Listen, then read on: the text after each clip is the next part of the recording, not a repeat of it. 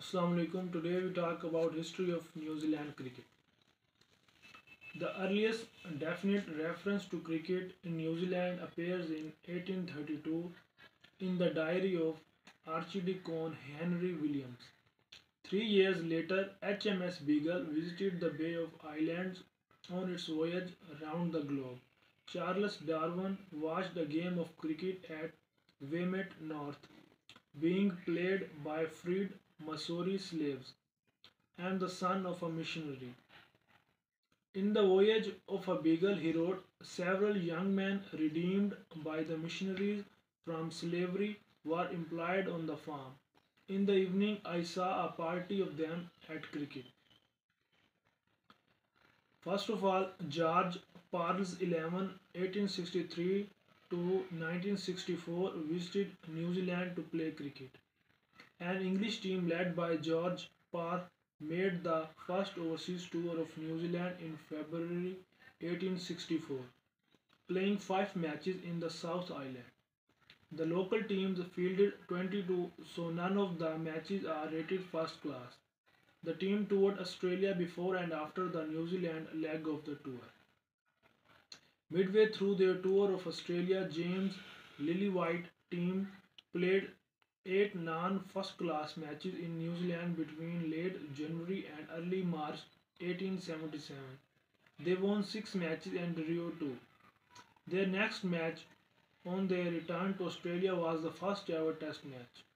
Australia toured in January and February 1878, playing 7 non-first-class matches against provincial teams, winning 4 and losing 1 against Canterbury.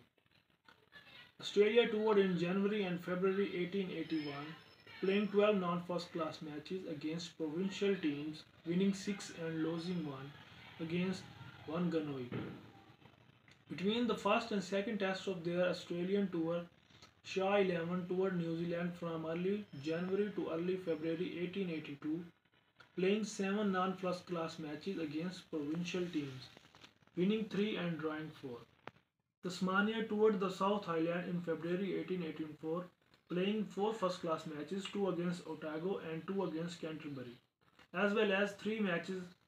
Canterbury won both matches, Otago won one and drew the other. Australia toured in November and December 1886 and played 5 non-first-class matches against provincial teams, winning 2 and drawing 3. After their tour of Australia, team played 3 non-first-class matches in New Zealand in March. All 3 were draw.